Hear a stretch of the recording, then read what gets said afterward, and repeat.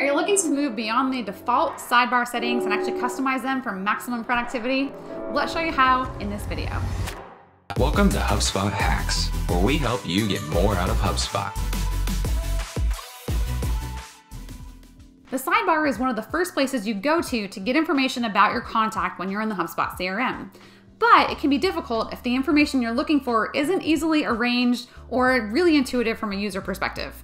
So customizing that with the information you need to see first, figuring out what might need to be layered into different folders, all of that's going to be essential for maximum productivity. So let's dive in and show you how to do that.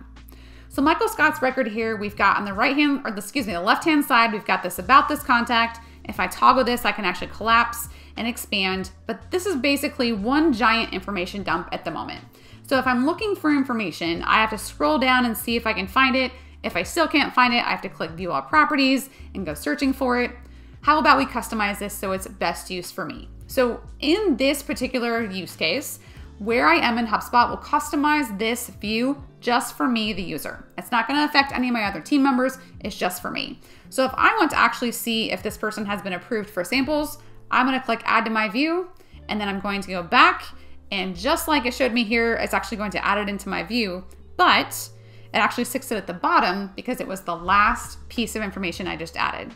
So again, if I want to customize this for just me, I can choose to rearrange those here on the left-hand side and then move it to where it's most convenient for me, the user. So that's just me.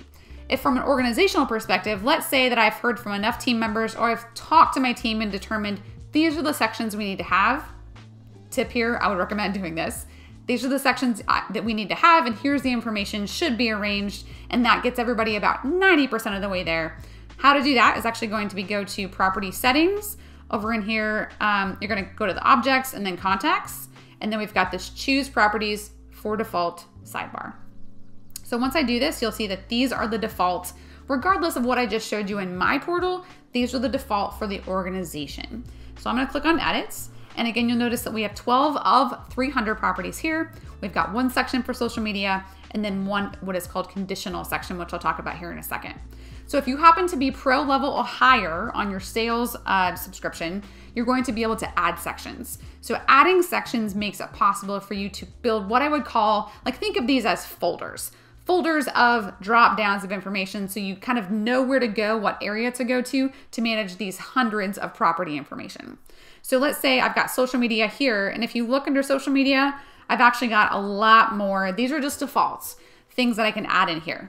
Let's say social media, I wanted to actually record a link to their last tweet. I don't know why you do that, but if you did and that was your level or that was your field, you would add that in here. Something else you might think about is, let's say I wanted to have a section where I just have conversion information. So if I have conversion information, that's my section, and then I can actually choose to add all these conversion informations in here. I might just add the form submitted, conversion, first and last, and we're gonna call it a day. So that's how that works. If I'm just in the free version, I don't have Pro, and I just wanna customize this about this contact, this is going to customize the sidebar for everybody in the organization, and then they can override it if they want to in what I just showed you previously.